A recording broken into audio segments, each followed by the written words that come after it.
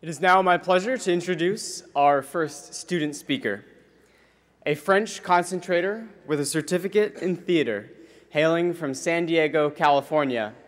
I give you Becca Foresman.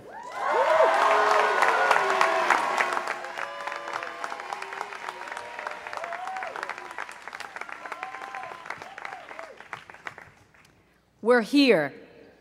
It's that time of year when, as reliably as the clockwork of Shirley's Satan-powered weather machine, it occurs to you that Princeton life is like a redo of the Garden of Eden plus J.Crew loungewear.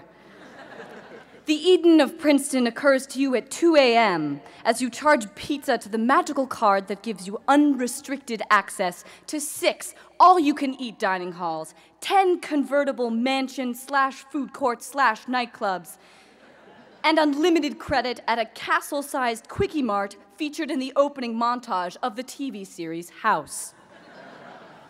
The Eden of Princeton occurs to you as you stand in your dorm hallway, dripping and naked in your towel, waiting for the public safety officer who looks like a nicer version of your grandfather to unlock your door. The Eden of Princeton occurs to you as you attend a multicultural event with sitar-playing rock stars, moderate pyrotechnics, inexplicable funding from the classics department, free t-shirts, and aggressively distributed sacks of kettle corn the size of hefty toddlers. New Jersey is, after all, the Garden State. The only thing we're missing here is a cheeky little serpent. But in January of my senior year, as my caller ID flashed, "Mom," it also occurred to me that Princeton's version of Eden included the Fitz-Randolph Gates.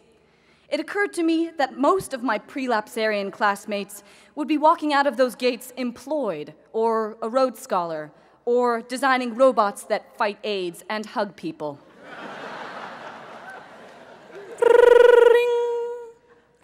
Hello? Hi, Beck, it's Mom. How are you? How's the search for next year going? Well, I got into this school in Paris. Ooh, what's it called? L'École Jacques Lecoq. The what? Coq. What? Coq, Mom. Coq.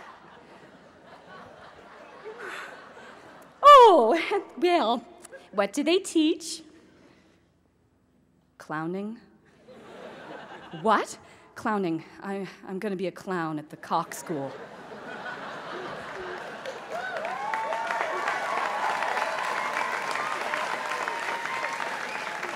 My application to l'École Jacques Lecoq was inspired by the summer before senior year. Princeton decided that clowning classes were legitimate thesis research, and with an affectionate ruffle of my hair, funded a trip to France to study with theater guru Philippe Gaulier. I just stuttered. Oh, papa. Okay. I don't know what either I or Auntie Princeton was expecting, but the classes were like American Idol. Only all the competitors wore gaucho pants made of bamboo linen, and there was only one judge. Like Simon, only shorter, fatter, and French. With a teaching method based loosely on Robespierre's Reign of Terror. Most days, he beat a small drum and made absurd demands, such as, très bien, très bien. And now, you pretend to be a washing machine. What? You shut up with the talking! You do it!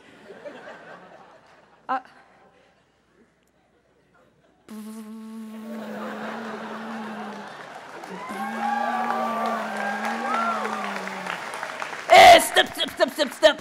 You are a washing machine of merde! As Philippe continued with his usual flood of slander, I considered escaping his class via defenestration.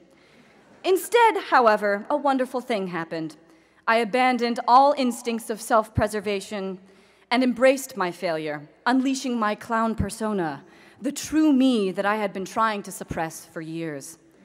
Within seconds, I looked like a human version of the squirrel from Ice Age as it outruns a collapsing glacier.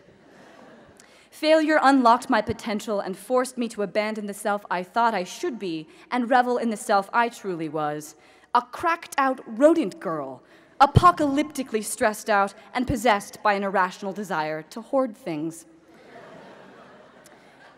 Princeton did much the same for all of us, unlocking our potential when they mailed that acceptance letter, then forcing us to confront failure as we tried not to look like well-educated pumpkins in our orange and black.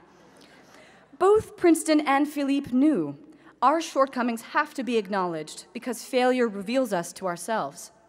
Failure is not about the unsuccessful act. It's about the person you become after doing the worst impression of a washing machine known to man. At class day, we talk a lot about our moments of success, as well we should. It's been a joy to watch our friends pursue their geniuses of choice here and thrive. Concert pianists, walk-on varsity athletes, founders of humanitarian NGOs. We've celebrated our classmates wonderfully, ushering fellow thesis writers through their caffeine-induced hallucinations to the banks of the Woody Woo Fountain, where we have braved the urine-saturated waters alongside them, cheering wildly.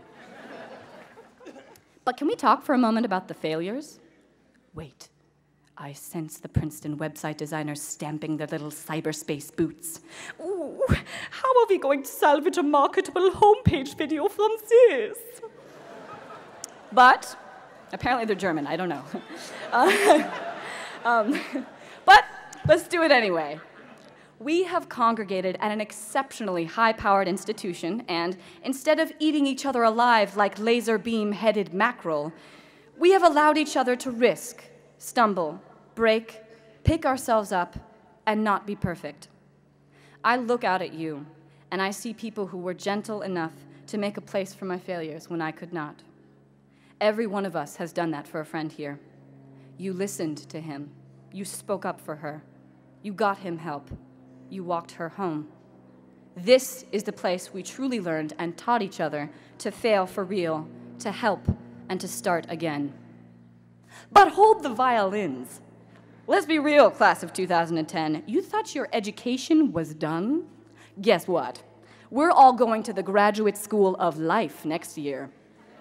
Hope you took your GRE and scored high in hardcore, because shock, awe, more pitfalls, and a job market run by dictatorial French midgets is just around the bend. But I feel like it's fine. Why? Think about your 4 years here, the workload and incertitude you overcame, the DMs you carped. Yep. The mental toughness you exercised. We straddled adolescence and adulthood gloriously, and we stand here today as man-children, girl-women, capable of both tomfoolery and attempts at world domination with the help of TigerNet alumni services. My point?